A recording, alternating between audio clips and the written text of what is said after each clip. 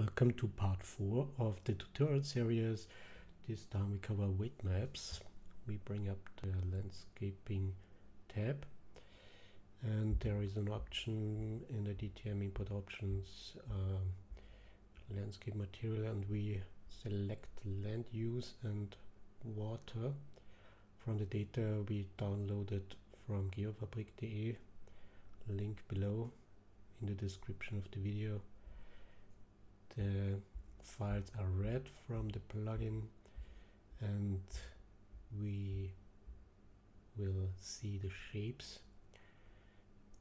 Vector debug is enabled in the landscaping infos, so we see the shapes here. If we hide the landscape, we see a lot of different tiny shapes, so it's fine. Now we can choose a default layer. Forest is good. Landscape material is pre-selected because we selected it earlier on creation of the landscape, so we can do the mapping. Here the different land uses which were found in the shapefile are listed in the columns, and horizontally we see the landscape layers and we can map that.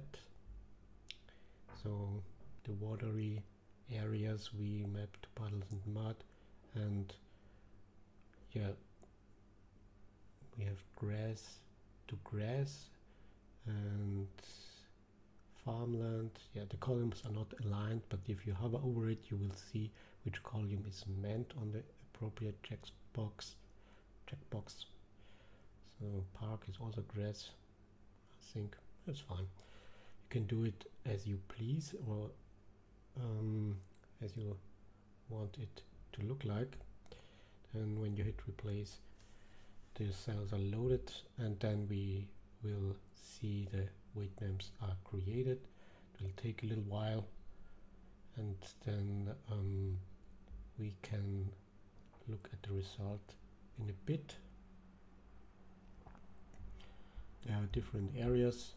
Yeah, maybe if you noticed, I did this before, so the difference is not so obvious, but if we double check it with the shapes in the debug mode, we see it's very precise. All the land uses we selected are now painted in the appropriate layer. So we can go back to our foliage type from the last tutorial, and now we want to make sure it's only spawned on the areas we want. It's forest, so we make the other approach. We exclude landscape layers. This works mostly better. I noticed that the inclusion landscape layers sometimes doesn't work like expected.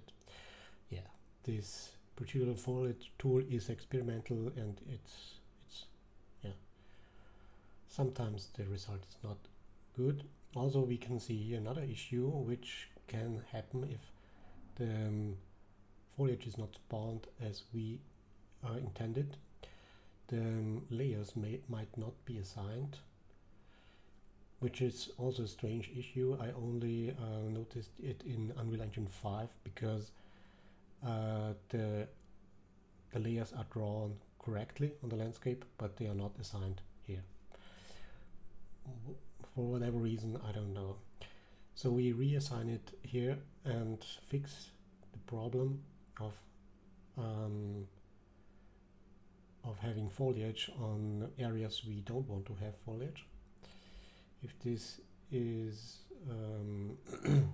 done, we can re-simulate the foliage, and we will see that it's spawned correctly only on the areas we wanted. So scroll down and hit the re-simulate button.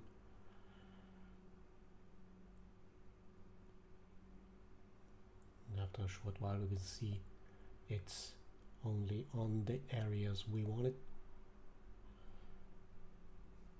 You're looking at the river here, full of trees. Well, that worked well. Also on the riverbanks there is no forest as you want it. Next part of the series is finishing up our little project.